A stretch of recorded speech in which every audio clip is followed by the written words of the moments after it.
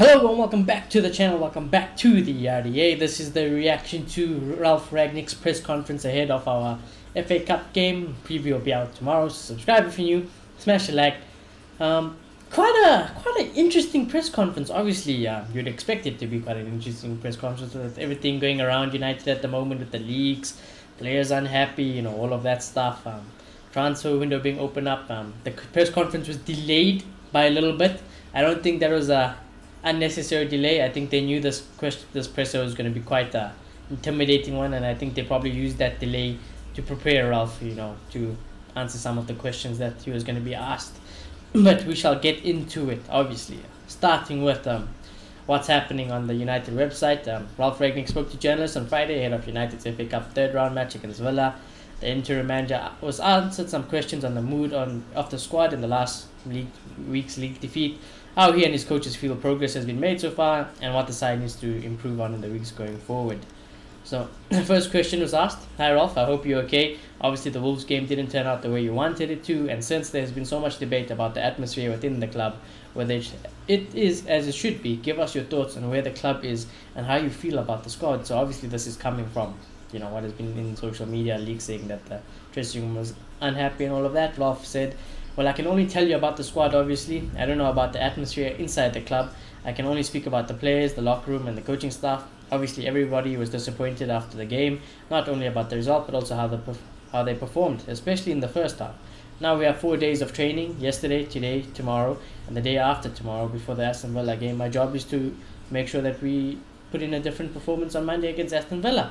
And I think, kind of brushing it aside, saying that what we kind of expect, like obviously the players are not going to be happy after a loss against a game, and obviously it's his job to freaking make sure the team does perform better against Villa. So I think didn't really give a yes or no answer, but kind of stating the obvious from that one. He was then asked, "Do you feel the players are behind you and the new coaches?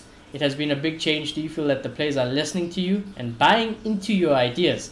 Now that is a good question, don't you think? I think that is a very good question. And again, we didn't get a clear-cut answer. He kind of half-asked it. He said, "They are at least trying." They're at least trying to buy into your ideas? Because they're clearly not, from what I've heard from Ralf, and how he wants to gegenpress and how he wants to play fast, fluid attacking football, progressive football. I'm not seeing that. So I don't think the players are buying it, and I don't think they are with you, Ralf. So I think the players are throwing him under the bus, and he did said, "I'm sure they are listening, and I think we showed in the last games against Palace, also against Burnley, and also in away games against Norwich and Newcastle, that they're trying to follow the advice we give them, and that I give them. We conceded less goals than before. I think we have an average of, let me just check if it's true, 0.6 in those games, but yes, still about balance. We need to find the best possible balance between offense and defense, and we still have something to do to get better on this." Well, no shit.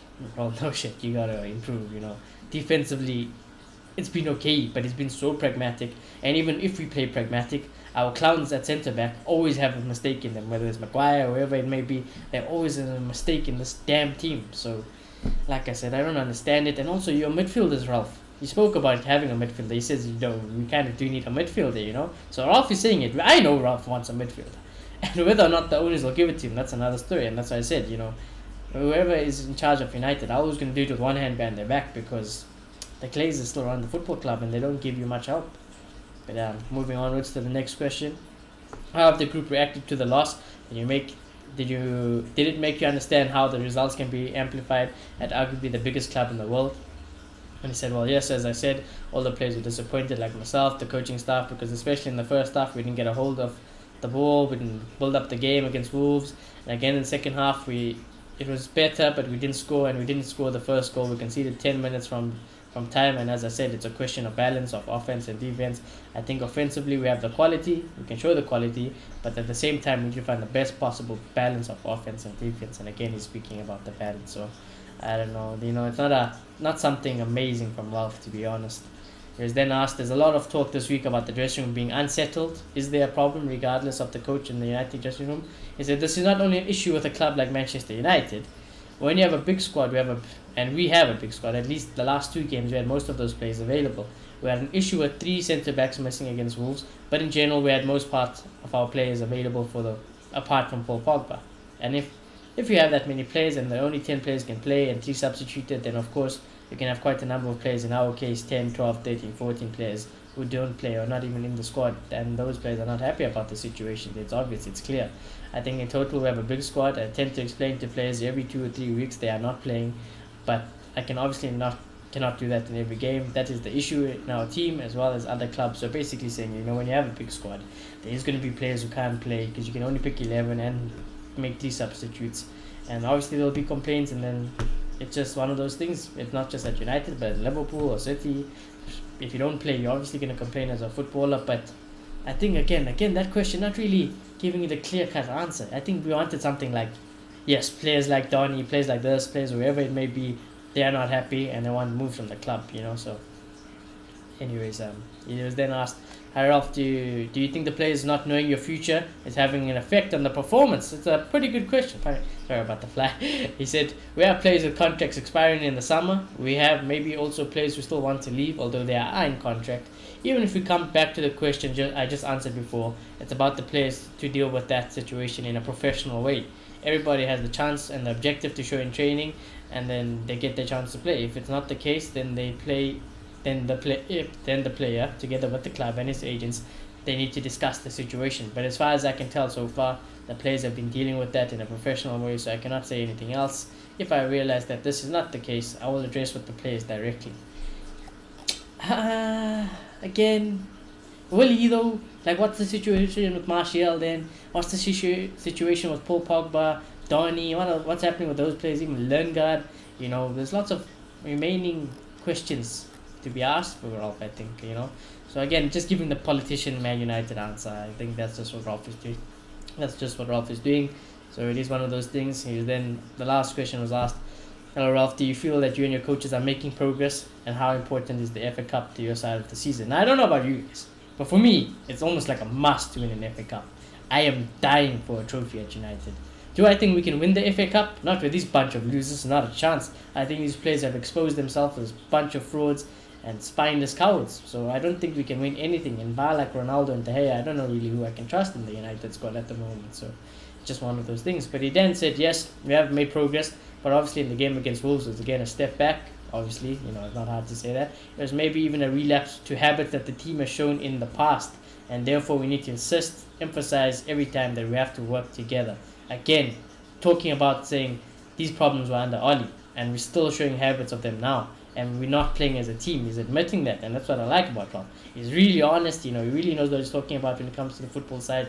So I like that from Ralf. He said we can only get better in those moments in possession off the ball, when it isn't in possession of the other team, and the two transitional moments together. We have to do the same things at the same time, basically press as one. We have to do it simultaneously, and of course we also have to do it with passion, emotion, and intensity. And that was the problem against Wolves, especially in the first half. We were only escorting them.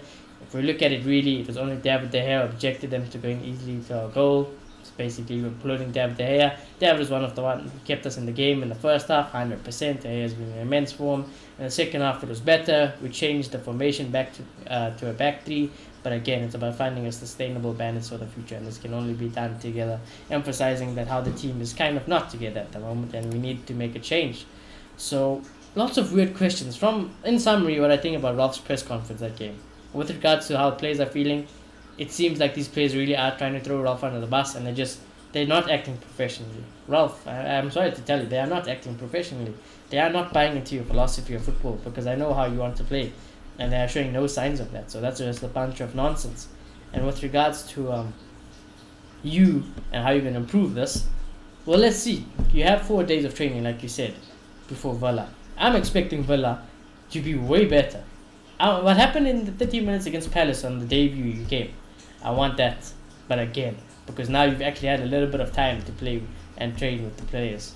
And I hope that the team that you pick is the right team, because if you keep picking Scott McTominay, Freds, Maguires, and all the bunch of losers, you will fail. And obviously we'll discuss who will probably start in the FA Cup game tomorrow when I do the preview at Maloto. But let's just see what happens. But anyways, that was Ralf's press conference. Let me know what you guys thought of his presser. Do smash a like in the video. Do subscribe. And I'll check you all very soon, probably tomorrow, for the preview. Goodbye.